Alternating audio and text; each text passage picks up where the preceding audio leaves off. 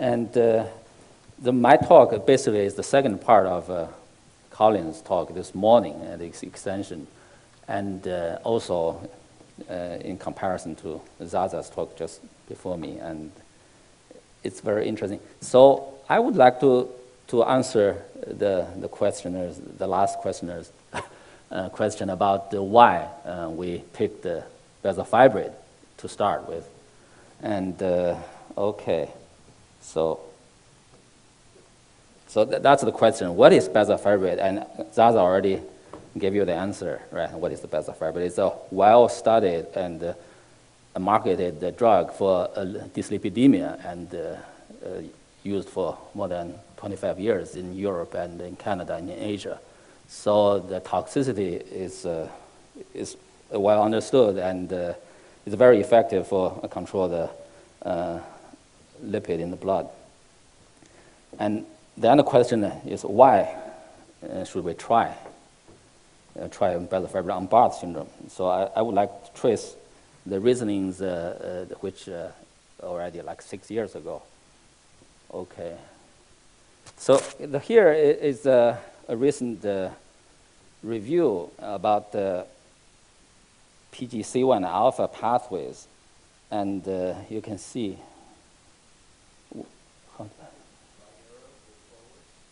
So which one is the pointer?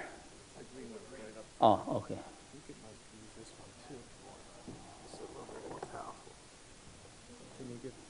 Yeah. And look at, here, the center, the master regulator of mitochondria biogenesis, and it can activate many pathways, including the nuclear respiratory factor 1 and 2, and the estrogen-related receptor, and of course, collaborate with the PPARs. So, and the function of PPARs actually is two ways, and the PPAR activation also activate PGC1 alpha. So it's so both ways. So we look at this a few years ago, and we reasoned that let's see, we reasoned that So remember on this one, there are two things that are obvious. So we have a bezafibrate, which is a drug that can activate PPAR, the PPAR activator, and which will activate further PGC1 alpha and results in increased mitochondrial biogenesis. And here we have another compound which is studied by many labs, and with resveratrol, and through SIRT1 pathway also activate PGC1 alpha and results in increased mitochondrial proliferation.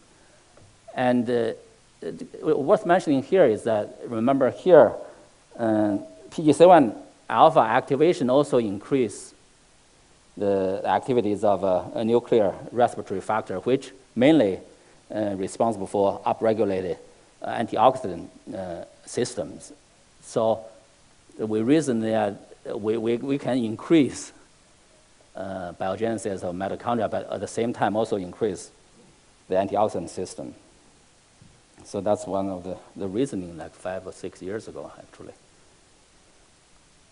And here's at that point, we have a very naive reasoning here. So we say the bezafibrate and resveratrol stimulate mitochondrial biogenesis by activating PGC1 alpha, of course. And the mitochondrial biogenesis requires de novo synthesis of cardiolipin. And we know the cardiolipin synthesis is normal in Barth, and because tafazzin does not affect cardiolipin synthesis. So by stimulating cardiolipin synthesis, and we may alleviate cardiolipin deficiency phenotype in the Barth. So that's the very naive reasoning. So we actually did some simple experiment using the conditions present at that point in the literature. So using 400 micromolar bezafibrate or the 75 micromolar resveratrol, and on this mouse embryo-derived fibroblast cells that is knocked out in tafazzin, and which actually provided by Zaza to our labs. So that was a collaboration like 5, 6 years ago. And then after 1 week treatment, and we collect the cells and measure the cardiolipin profile by mass spec and we measure the respiratory, the oxygen consumption in a very crude so-called oxygen biosensor, which is before the seahorse. So, okay, so this is very original data just before we have any seahorse instrument, and so it shows that actually the treatment with the bezafibrate or with the resveratrol increase the rate of oxygen consumption by the TAS knockout cells in culture.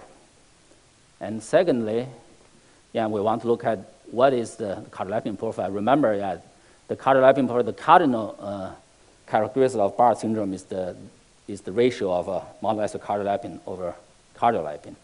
And this is a characteristic indicator. So we want to use this ratio. We look at it here. You see, here is the wild type, the mouse knockout wild type cardiolipin spectrum. So the cardiolipin here and the very little monocardiolipin. And when you treat wild type as bezafibrate, it doesn't change much. And here is a TAS knockout mouse cell in culture, and you see very prominent monolysis cardiolipin peaks and reduced cardiolipin peaks, and also you see the shifting of the peaks, so there's molecular species changes. And here is the critical experiment. That was a surprise to us because we did not expect this actually. And when we treat the cell with the bezafibrate, and we see this ratio start to change, and we have more cardiolipin now compared to the TAS, and the less, or at least the ratio of monolysis cardiolipin over cardiolipin and change for the better.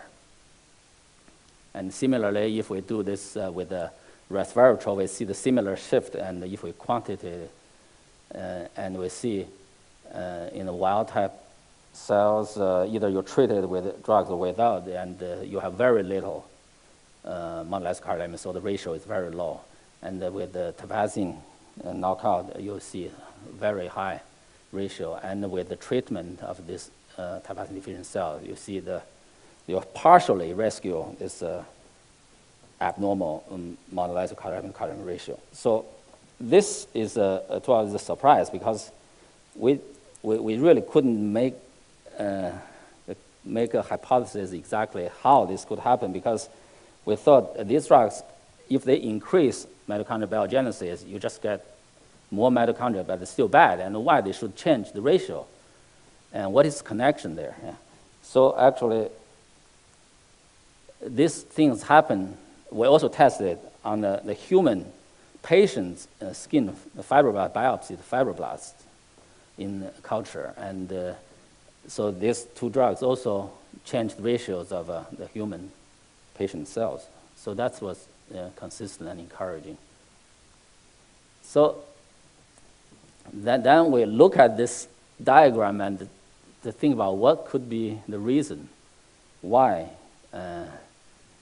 these things happen and this ratio change. And at this point, actually, we want to also test whether this is just the weird effect of the drug that changed the cardiolipin, or it has really something to do with the PGC1 alpha or with the SIRT1. We want a genetic test, whether we can increase genetically, not with the drug, genetically, well, if we increase the PGC1 alpha expression or increase SIRT1 expression, do we see this change of cardiolipin profile? So this was done actually only recently with our Drosophila model, and we can make a tafazzin deficient Drosophila strains and let it overexpress either SIRT1 or PGC1 alpha, and you can see the cardiolipin, monolysis cardiolipin over cardiolipin ratio also reduce towards the wild type, although it's partially. Yeah. But it is consistent with that diagram I just showed, the mechanistically. So only recently, in our lab, actually, yeah, mainly it's Michael's work, and it really clarified how does the resveratrol could affect cardiolipin, monolysocarpine ratios. And the paper is just coming out actually next month in print and online already last month. And the point is we identified the loss of protein association caused cardiolipin degradation in Barth syndrome. And because the paper is very detailed and complex, and it's beyond our time to discuss here. But I just want to mention a few salient points, the results from that paper. Is the tafazzin deficiency in the Barth syndrome actually shorten the half-life of cardiolipin. Remember, the cardiolipin synthesis is normal inside the cell. Why, without tafazzin, cardiolipin deplete and accumulate monolysocarpine? Before, there was no rational explanation, actually. And until now, yeah, only until now, we identified, yeah, our lab identified, actually, this is the shortening of the half-life if you don't have tafazzin. And we found that monolysocarpine actually accumulates in the intact cell, in the intact mitochondria. It's not because of a degradation through the autophagies or in the lysosome. And the third, the conclusions we have is that the cardiolipin, but not monolysocarpine, is tightly bound to proteins, and especially the supercomplexes in the mitochondria. And it is this interaction with the supercomplexes and in the mitochondrial membrane that stabilize the cardiolipin. And so what bezafibrate or resveratrol does is that they promote supercomplex formation, so that indirectly stabilize the cardiolipin. So that, we think, is the reason why these two drugs can ameliorate this monolysocarpine accumulation problem or the cardiolipin degradation problem in the Barth syndrome. Okay, so with that knowledge, and a few years ago, and like 5 years ago, 5, 6 years ago, we actually attempted with Colin a mouse experiment treating the TAS knockdown mice with the bezafibrate or resveratrol in this case. And we have this experiment all planned, but then we have some results with the echo, stress echo, but the Sandy hit and we lost all the animals. So we have to start from beginning. So actually we did have some preliminary results from that experiment, and you can see the heart rate response was rescued by resveratrol or bezafibrate treatment, and previously this one is a fraction shortening, was not rescued by the treatment with the bezafibrate or resveratrol.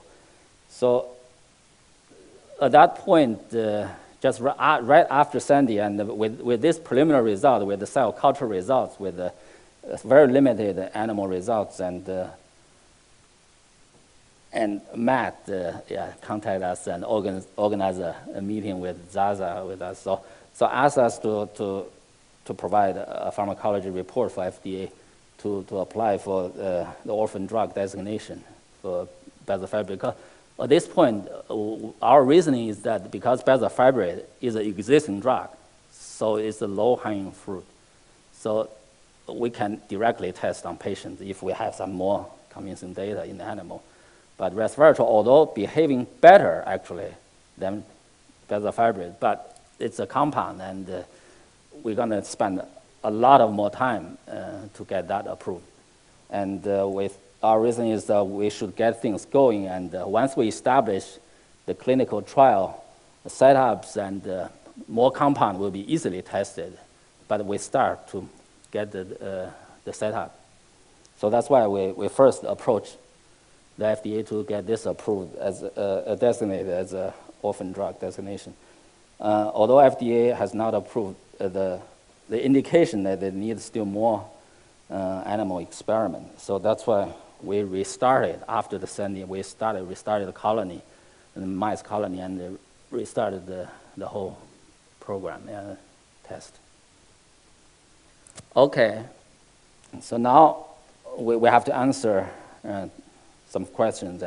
So first one we want to test is, can bezafibrate rescue the so-called prenatal cardiomyopathy and the lethality in our prenatal TAS knockdown model, and described by Colin this morning, and we published a few years ago. Remember, in that case, we have a 2 milligram per ml doxycycline feeding the pregnant mother, and in that case, we have a 100% lethality. So nobody reached the weaning. So they all die either before delivery or either prenatal or perinatal. So we thought this could be a quick check if bezafibrate treatment of the pregnant mother. If we see any survivors, that could be a very quick test of whether it's effective.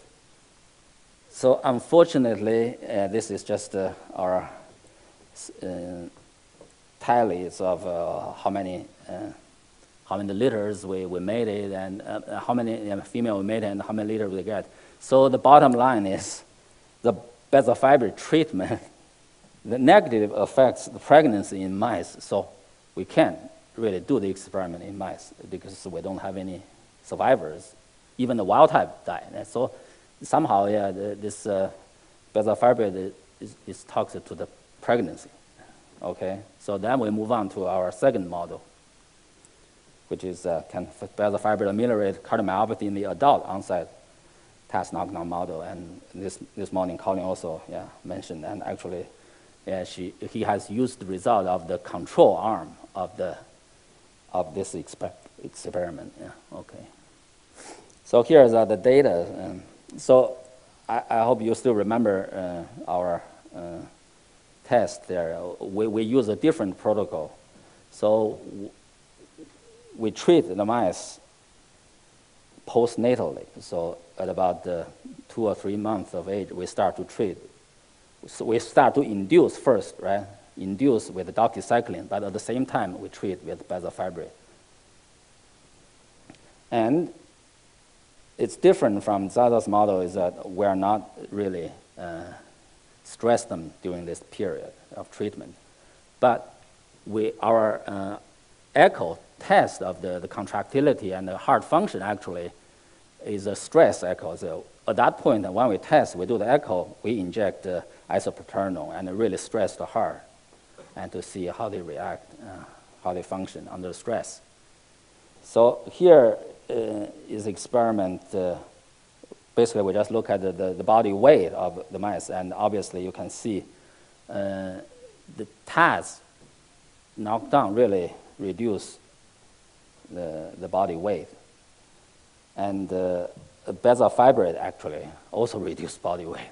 So you have a wild type control, and you have a TAS control in the blue. So in general, TAS usually lighter than the wild type. But if you treat both wild type and TAS with bezafibrate, the wild type get lighter and TAS get even lighter. Okay? And here is our so-called LV hypertrophy index plot. And Colin this morning already described how we do that quantitative hypertrophy. And here we have the result, is that at least at the 9 months of treatment, at this point you can definitely see, although the trend is there to begin with, at this point at the 9 months of treatment and induction and treatment. So the bezafibrate treatment actually really reduced the LV hypertrophy, which otherwise would be much higher. You see, this should be here. But if you treat with bezafibrate, they're reducing significantly towards the wild type. And the bezafibrate treatment to the wild type, in contrary to Zaza's data, it did not change the ventricular wall thickness to the significant extent. but really reduce the hypertrophy of the TAS. Nice, okay. And then we tested the heart rate response because we inject the isoproterenol during the echo, and we expect to have an increase of a heart rate. And this on the left is a baseline before we inject. We have a measurement of heart rate, and on the right is after 10 minutes post isoproterenol injection. You see, of course, the heart rate is much higher than the before injection. And here, the conclusion is the heart rate response to ISO are blunted by the tafazzin knockdown, but this bezafibrate treatment did not really improve this response. Okay. And here is the fractional shortening data. And the baseline we have observed, as Colin mentioned this morning, somehow the TAS knockdown mouse at the baseline without the ISO stimulation has the stronger contraction than the wild type. And Adam sort of provided some explanation of whether we should measure the lumen or measure the middle of the wall. Right? That could solve that problem. We couldn't explain why it's that. But whatever the reason, the bezafibrate does not change that. But here, it's important is the post-stress echo, the 10 minutes post-ISO. So tafazzin knockdown actually reduced the contractility significantly, but the bezafibrate treatment did not improve that contractility. So then at the end, we sacrificed mouse and measured the cardiolipin profiles of the heart, and you can see here on this panel, these are tafazzin knockdown mice plus bezafibrate treatment. These are wild type plus, but you can see the obvious patterns. So the cardiolipin peaks here and the monolysis cardiolipin peak. So here's the typical monolysis cardiolipin peak is still there and compared to the real knockdown. So basically, the bezafibrate treatment did not improve the monolysis cardiolipin over cardiolipin ratio in tafazzin knockdown mice. So that's the summary of what we observed. Okay, we just mentioned. Yeah. So then it's the problem, among all those indicators, and only one seems improved, which is the left ventricular hypertrophy. And we're still at loss on why this has happened without improvement of monolysis cardiolipin over cardiolipin ratio. We see some improvement in the heart. So that's what we're at now. Yeah, here's the acknowledgement, and the most of the experiments are done in the lab, in the Mindong Ren and Fung labs, basically with Yang, me, and Michael. And occasionally we have a student rotate through the lab and help some experiments. And thank you very much.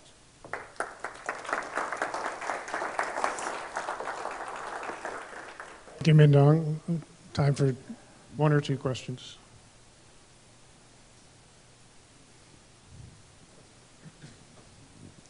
A great presentation, and very interesting with the bezafibrate. I believe the fibrates are for hyperlipidemic drugs, so they're going to decrease lipids, circulating lipids in the blood.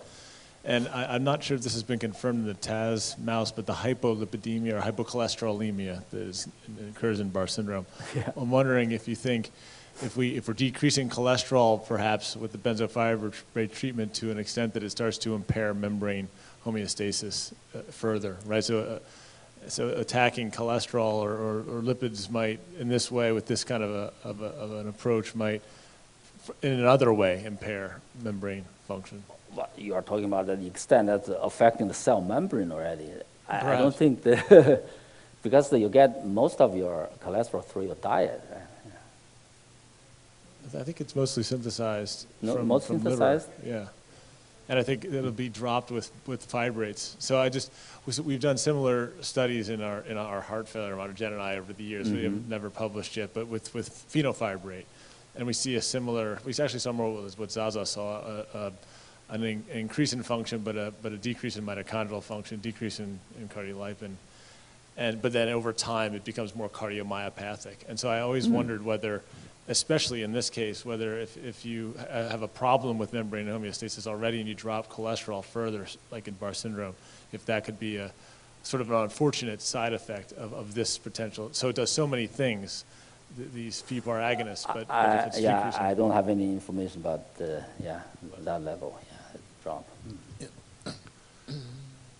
Yeah.